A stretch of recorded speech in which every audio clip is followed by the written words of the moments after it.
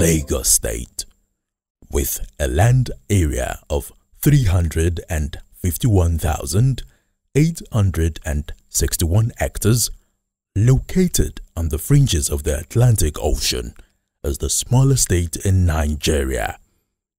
Yet, it has the highest population, estimated at over 21 million people. These two great potentials of the state, the proximity to the sea and the huge population which serve as ready market for product and services, also have their challenges. By topography, Lagos' location at 22 feet or 7 meters above the sea level meant it is prone to regular flooding, which have many times led to destruction of lives and property.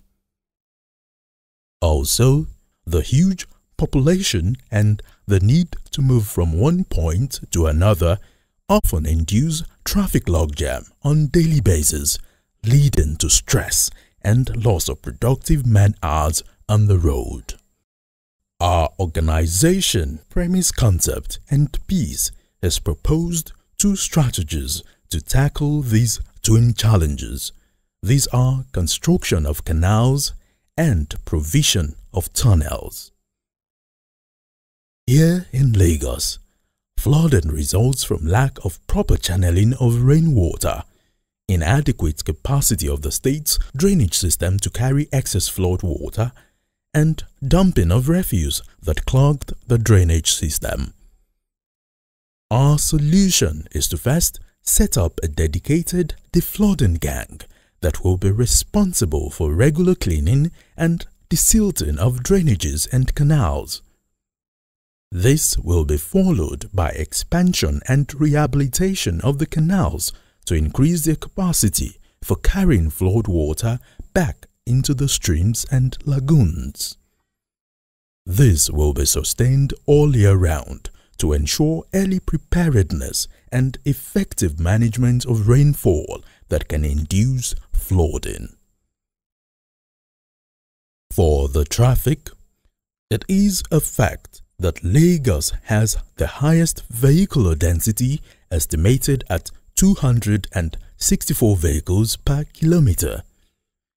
This reality shows that the current number of roads is inadequate to service hundreds of thousands of motorists that ply the roads daily. To address this challenge, we are proposing an expansion of the current roadways where possible, creating new routes through tunneling and promotion of other modes of transport such as rail and water. For the purpose of emphasis, we suggest that attention should be focused on building underground public subways and tunnels. This is the major ways by which megacities in developed countries have been able to address traffic and move their people en masse seamlessly. Adoption of this idea will assist the state in expanding its public transportation system and addressing its perennial traffic problems.